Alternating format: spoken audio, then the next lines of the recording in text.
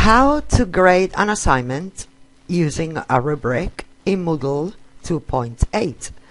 First of all, we have to take into account that in order to use advanced grading with rubrics, you should have manager rights or editing teacher permissions. The first thing we have to do is add an activity or resource. We are going for activities, which is what can be graded with rubrics, and choose assignment. Click on that and then click add.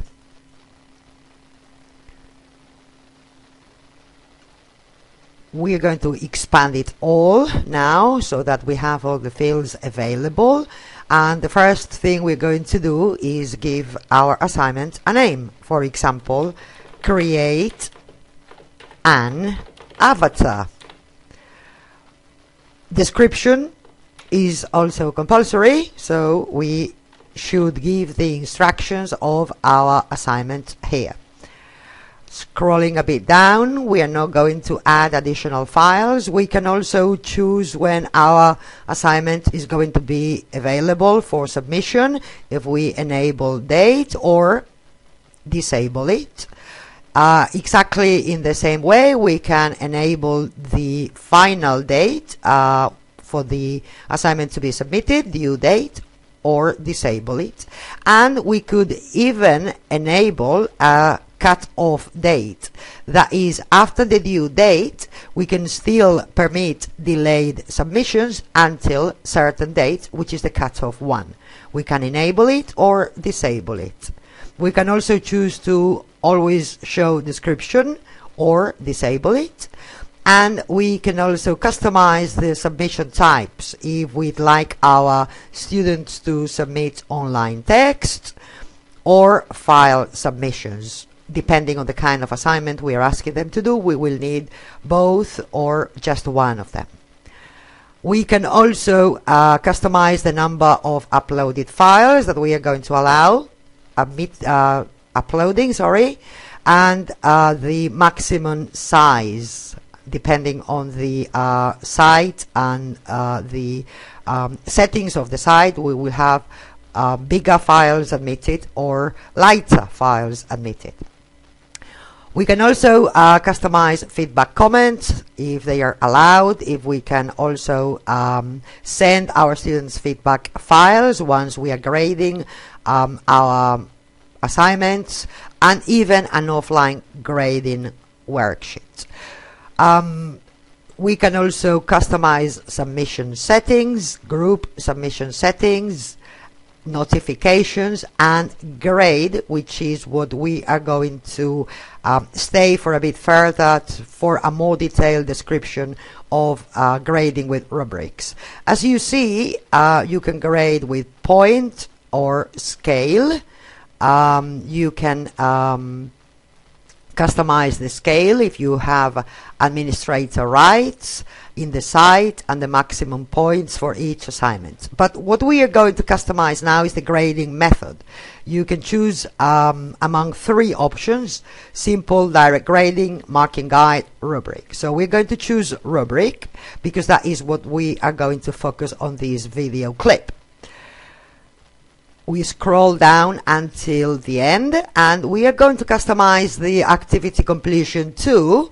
We can choose between do not indicate activity completion, so they won't see their progress tracking.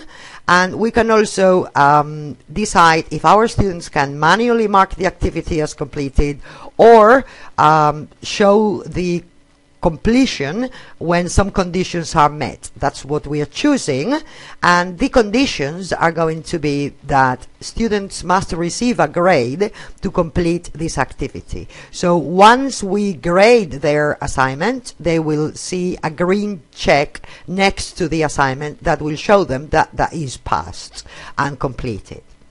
When we've finished with the customization, we just save and display. Do not save and return to course, but save and display, because that will show the online rubric we are going to set up for this assignment. So there we are, the advanced grading for our assignment. We can define the new grading form from scratch, or if we'd already defined any rubric before and saved it as a template, we should be able to create new grading from templates. But we're starting from scratch, so we click on Define New Grading Form from Scratch. First of all, we should give our rubric a name. Let's say rubric for assessing avatar assignment. We can choose to give a description for the rubric or not. We are giving a description, and here is how we can set up our rubric. We can edit criteria and levels. By default, Moodle has 3 levels, 0 points, 1 point, 2 points, and we could add levels depending on our needs. It's so easy as to click and add our first criteria. For example, elements of the avatar. We can then click to edit the level. Say, for example, poor, and level 1 could be neat avatar, and level 3, let's say, for example, proficient. We of course can add levels as well. Another level could be, for example, mastery, right? Of course you can reorder and organize the criteria and the levels as you wish.